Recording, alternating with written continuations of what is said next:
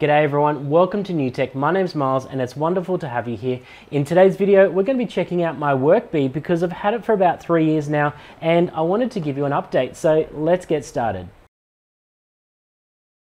As you can see, my Workbee is looking a little bit different from when you last saw it.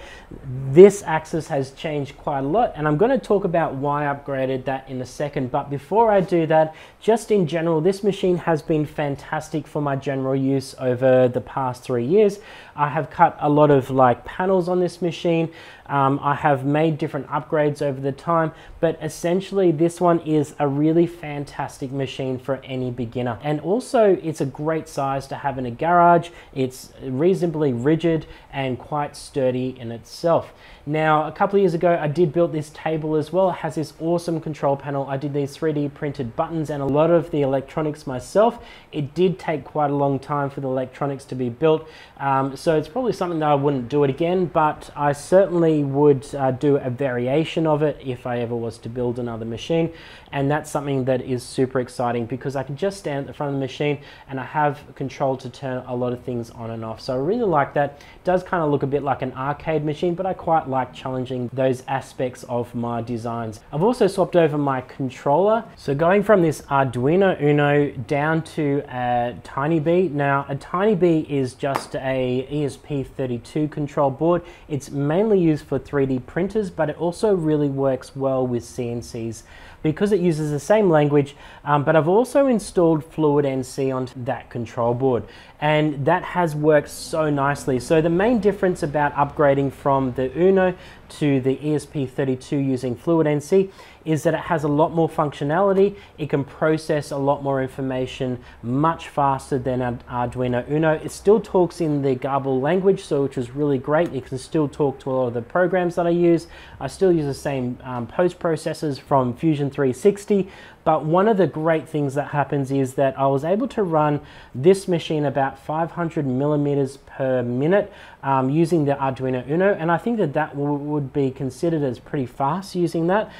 But I've been able to go up to about 10,000 millimeters per minute on the FluidNC, mainly because it can process a lot more information, output those pulses to the motors a lot faster than the Uno used to. So that's really exciting that I can move this machine so much faster. However, I just capped it off about 8,000 just to make sure, because at 10,000 it was getting to the point where the motors were stalling because it was going way too fast for these motors. Now let's talk really quickly about the upgrades I've made in this machine. I've mainly made them because I wanted to be a bit more adventurous in what things that I could cut in this machine, and I really got over my Z-axis maxing out every time that will lift up. So these upgrades are mainly for people who have the original Workbee CNC, and that means that they have just the traditional plastic wheels. There are a lot of different variations out there that you can already buy that already have all linear rails set up. They are a lot more expensive, but this is more an upgrade for those people who have a machine just like myself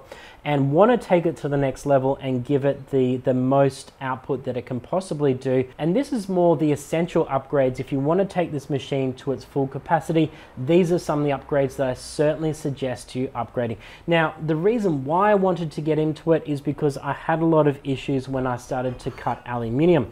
So one of the main things is that when it was cutting out the aluminium, it would start to get a certain chatter at a certain point. It started to wobble this axis forwards and backwards every time that it would move the axis to the side, which then to me made sense that this axis itself quite flexible and not rigid enough for cutting aluminium. So I decided then at that point that I needed to do something about it, and so I went ahead. Not only did I upgrade the Z-axis to a linear rail, I also upgraded the C-beam itself. So this is the super thick C-beam, plus also using, so these are the HGWCC20 linear rails, and I did get these off AliExpress. Now these have worked fantastic. They also give rigidity to the X-axis, but they also use these linear rail blocks as well. Now the problem is with these linear rail blocks is I got the extra wide ones, so unfortunately I can't put 4 next to each other. I ended up putting 3, 1, 2, and 3 in like a triangular formation, and that's worked really well for this Z-axis. And the Z-axis does not have any movement at all. Now, I didn't upgrade the side axes. Well, firstly, that it would have been a very difficult upgrade to do easily. I would have to alter the entire machine if I was to do it, but I really didn't have any problems with these rails here. These ones don't have really any flex in them, so I'm really happy with these blocks itself. It was mainly the Z block and also the X rail too that I had a lot of twist in this. So the reason is that I can move this axis to and fro, and from this video here you can see how much that the whole axis would move, and you can see what happens when you're cutting really tough materials such as this aluminium, that when it came through, so this was facing this way on the machine, when it was coming around the aluminium and it got to the point where it was traveling across the x-axis, that it would start to chatter and go out of control because of the flex of the machine. The machine just couldn't hold its rigidity anymore. It was so far into the material and it just would shake that head on the machine. So I had to do something to upgrade it, and this upgrade has been fantastic. So this Z-axis comes with linear rails, plus it comes with a 1605 ball screw, and that means that it's super rigid and has a lot of control, so I'm really happy about that. And using this 2.2 kilowatt spindle, I no longer have any slight dip in the center, because not only is the C-beam extra strong, but also these rails give it extra support as well. So I'm extremely happy with this upgrade, and it's certainly one of those upgrades that I suggest anyone who has the original Workbee CNC, these are the type of upgrades that I certainly suggest upgrading to. And I've also upgraded to these proximity switches.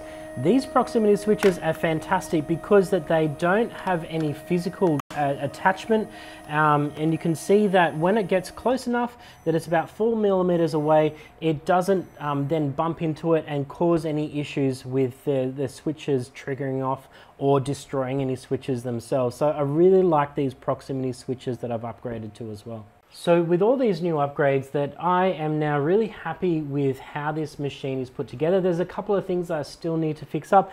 I need to redo all the wiring because I've just added things to it over time and I've just kind of connected it. So I need to go back through and redo all the wirings. Another thing too is I've been using this vacuum boot. Now that is more of a one that just holds onto the base of the spindle and moves up and down. Now I did add some magnets onto that, so they do kind of just snap on and snap off. One of the major issues about having magnets like that is when you dive into material, it does sometimes get stuck, and then they might fall off and get stuck and then cause issues to your cut. But besides that, it has worked pretty well over this time, and I'll still continue to refine things and add things onto this machine as I go.